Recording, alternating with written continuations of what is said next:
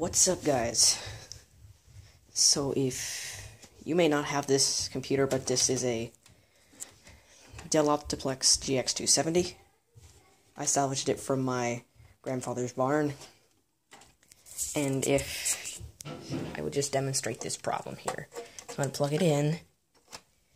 Sometimes you might see I click the button, there's no response from the PC at all.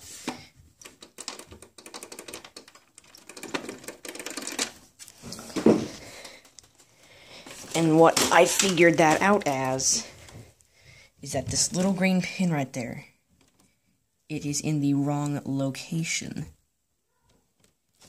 If I can get a good zoom in on that. Needs to be on that set of pins, the one that the jumper thingy is not on.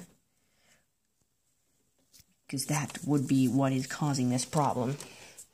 So what you want to do, if your pin is right there, you want to unplug your power right here.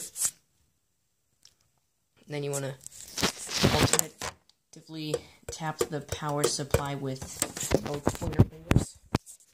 And then take this power supply out. And then you want to grab this little pin from the tip right there. What you want to do now is just, if I can stick, gosh, this peg is not wanting to work with me here. What you want to do is do that. Plug your PC motherboard power back in, do this.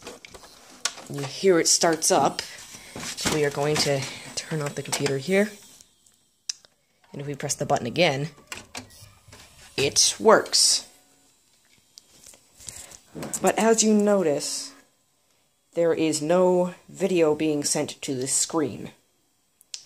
I have no idea why this is. I will cover this in a future video. Goodbye.